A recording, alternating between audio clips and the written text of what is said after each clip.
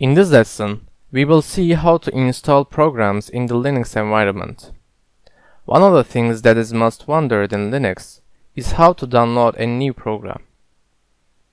We use the apt command to download the program in Linux. We will now install the VLC program in our Ubuntu system. I write the sudo apt-get install VLC command and it starts to download the program. This is the way of downloading programs. So, you can install different programs on your computer by writing the name of the programs that you want to download.